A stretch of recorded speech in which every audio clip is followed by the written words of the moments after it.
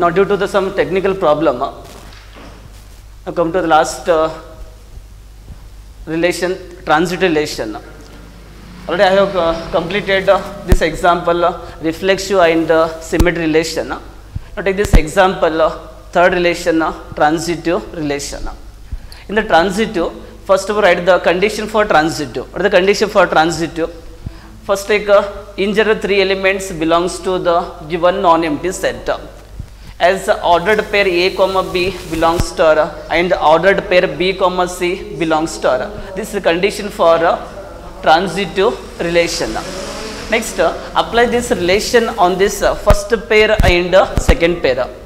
So what is the given relation? Given that any pair in the relation, only when modulus of pair first element minus second element is multiple of 4. So ordered pair A comma B belongs to R means modulus of pair first element minus second element is multiple of 4. Is multiple of 4. Similarly, ordered pair B comma C belongs to R means modulus of pair first element minus pair second element is multiple of 4. Is multiple of 4. Now this implies that we know that if mod A minus B is multiple of 4, A minus B also multiple of 4. For example, now take modulus of, take any two real numbers belongs to this set, but that two real numbers must be satisfies this mod A minus B is multiple of 4. So take A equal to 1 and B equal to 9.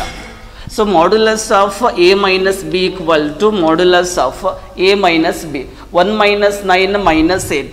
Modulus of minus 8 is plus 8. You know that plus 8 is multiple of 4. Means mod A minus B is multiple of 4. Similarly, what is A minus B? 1 minus 9 is minus 8.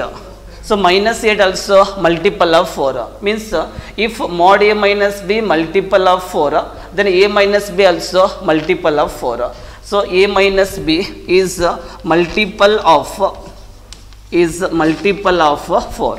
And if modulus of B minus C is multiple of 4, then B minus C is also multiple of 4. Is multiple of 4. Next, A minus B multiple of 4 and B minus C multiple of 4. So take sum of A minus B and B minus C. Now take the two numbers multiple of 4. You know that 4 is multiple of 4 and 12 is the multiple of 4. So take a sum of 4 and 12. 4 plus 12 is 16. 6 multiple of 4. Means if first number multiple of 4, second number multiple of 4, then sum of 2 multiple of 4 is again multiple of 4. So this sum of first multiple of 4, second multiple of 4 is also multiple of 4. Is applied more also that multiple that is this